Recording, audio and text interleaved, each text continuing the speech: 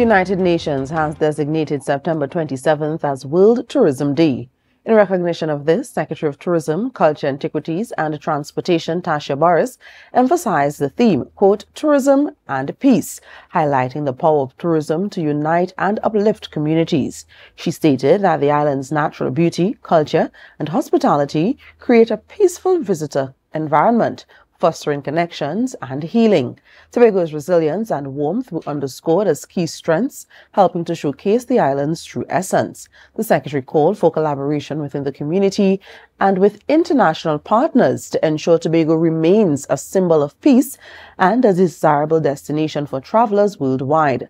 The message reflects the island's commitment to promoting peace through tourism.